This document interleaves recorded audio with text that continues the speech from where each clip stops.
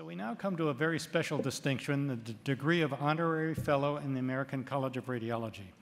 This recognition is bestowed upon distinguished individuals who, by virtue of their residence, education, profession, or even where they received their board certification, they are ineligible for admission as members of the college other than honorary. This year, we have invited two outstanding leaders to join our fellowship.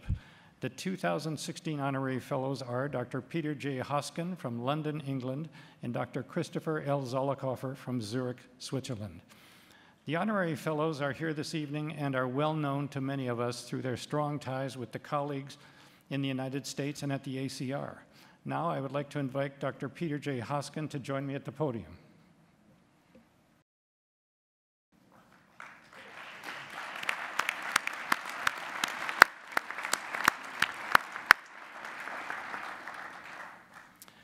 So when practice-changing research emerges, it's never by accident. It's the result of a committed group of professionals working under extraordinary leadership to find answers to difficult questions about patient care. One such revolutionary research trial was the randomized phase 3 trial that established RA-223 as the standard treatment for certain groups of patients with metastatic prostate cancer. Many consider this to be one of the most influential studies of the treatment of GU cancer in the past several years. Peter J. Hoskin, MD, was one of the key investigators in this trial, adding to a professional roster of important trials in radiotherapy for bladder cancer, lymphoma, and bone metastases, and in prostate brachytherapy. Dr. Hoskin attended medical school at the University of London's Royal Free Hospital School of Medicine and trained in clinical oncology at the Royal Harsden Hospital in London. He has held numerous leadership positions in organizations such as the European Society for Therapeutic Radiation and Oncology, the American Society for Radiation Oncology, the Royal College of Radiologists, the National Radiotherapy Activity Group of the Department of Health, the National Radiotherapy Clinical Information Group, and the National Cancer Research Institute. He has given over 100 lectures at major meetings and conferences. He serves on the editorial boards of many prestigious journals, contributed nearly 300 peer-reviewed publications, edited 16 textbooks, and authored or co-authored 42 book chapters. Those of you who are residents, please think about this productivity level. Dr. Hoskin is a consultant in clinical oncology at Mount Vernon Cancer Center in Northwood, England, and professor of clinical oncology at the University College London, where he focuses on GU radiotherapy, lymphoma, and palliative care. Dr. Hoskin has received the Royal College's Gold Medal, perhaps the highest honor bestowed upon a radiologist in the UK, is chief editor of Clinical Oncology, the Journal of the Royal College of Radiologists. He also serves on the editorial boards of several other radiation oncology and cancer journals. Through influential publications and research trials, Dr. Hoskin's expertise has reached beyond the UK, impacting clinical oncology and the care of cancer patients worldwide. And it is fitting that the American College of Radiology present Dr. Hoskin with honorary fellowship.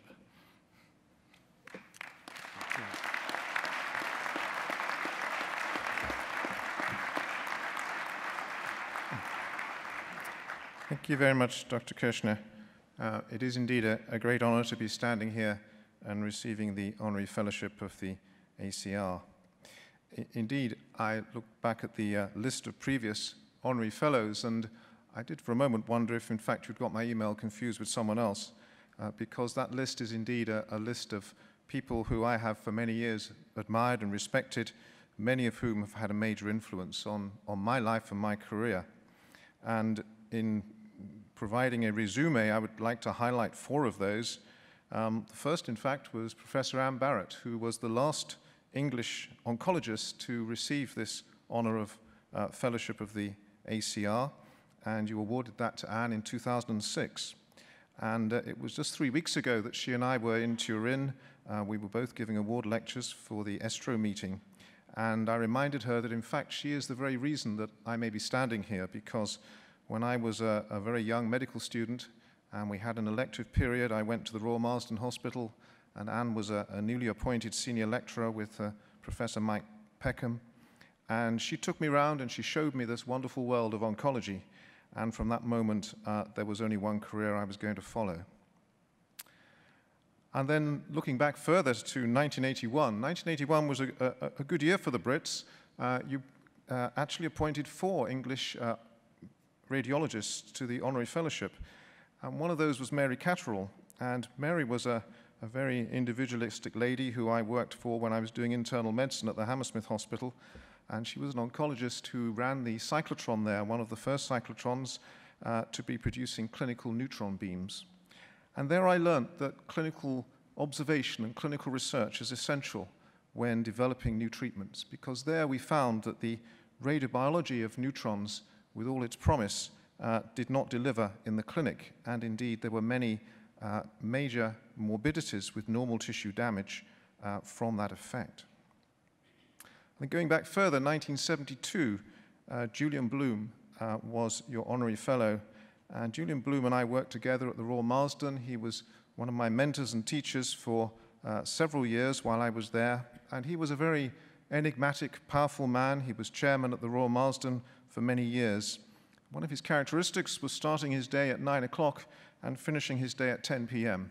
and expecting his juniors to be with him all the time. And my family would be upset to know that that's where I got my habits from as well. But what I learned from him was that if you're going to achieve things, you don't do it just by pitching up at 10 o'clock and going home at 4 o'clock. You need to put in the hours and the work to deliver the goods. And then finally, coming up to 1994, Stan Dish, who was at Mount Vernon, he had the courage or the temerity or perhaps even the foolishness to appoint me in 1992 to Mount Vernon as a consultant. In fact, I took his post when he retired, and there I've been for the last 20-odd years. Initially, I worked with his wife, Michelle Saunders, and together we built up a very active academic unit with the Gray Laboratory when it was there. And I owe a lot to Stan and Michelle for the time I've had there and the research programs that have developed. So it is indeed a great honor to be standing here. My thanks to the American College of Radiology, to the Board of Chancellors, to the Honors Committee. Particular thanks to Simon Lowe, who was my main promoter, I think, and took me forward to the committees for approval. And, of course, thanks to all my colleagues at Mount Vernon. I should perhaps point out that the Mount Vernon I work at is in North London, not in Virginia. The main difference being that we were established in 1868, and the Victorian buildings that were occupied moving out to northward are largely unchanged, whereas I looked with some envy at the pictures of Mount Vernon Hospital, Virginia, where you have a very modern, purpose-built building.